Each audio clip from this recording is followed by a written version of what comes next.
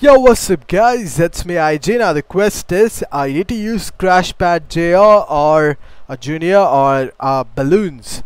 Now by the way, remember to do Florist Lava game mode, and then once you're in the Florist Lava game mode, basically you need to get the balloons, or this one, the Crash Pad Jr. And basically if you have the Crash Pad, just throw it down. You can just aim and then press the aim button and then throw it like that, and you can use that.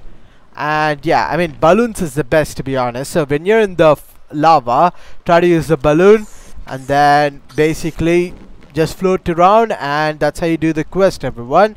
And yeah, that's it for the video, everyone, and I'll see you guys in my next video. Until then, goodbye.